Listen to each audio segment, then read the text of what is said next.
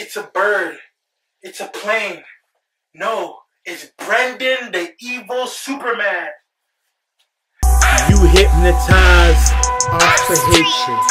Deep down, you don't wanna see us make it. Deep down, you'd rather see us in the basement.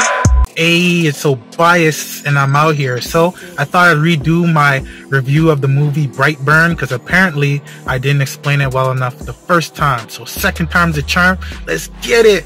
So the movie starts off with a couple. They find a kid in the woods. They bring him into their family as their own. However, as the kid gets older, his attitude gets worse. His problems start in school, where it's revealed to him then that he's adopted, but his parents don't tell him that he's from space.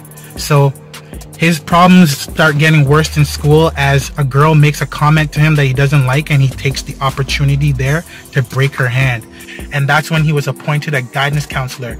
Because this guidance counselor finds him not remorseful of his actions, she was about to snitch on him, so he followed her home, and his uncle finds out, tries to drive him home, and that's when the best scene in the whole film happened. He picked up the car that his uncle was sitting in, dropped it, and his uncle's jaw hit the, what was that? Was that the steering wheel? It hit the steering wheel and his jaw separated from the rest of his face. It was disgusting. It was hard to watch. Really well done. Very authentic looking.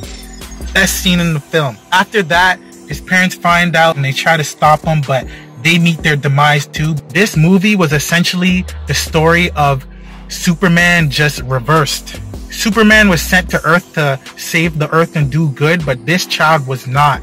The spaceship was telling him to take over the Earth and destroy the Earth, and he was wilding out because of that spaceship.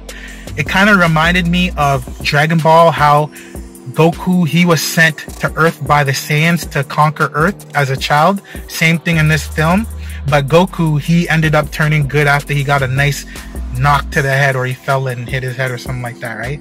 Maybe this kid needed a nice hit to the head, but when his pop shot him and it didn't do nothing but piss him off more, that's when I knew it was cracking. He didn't even hesitate to crash that plane full of people into his house to cover up.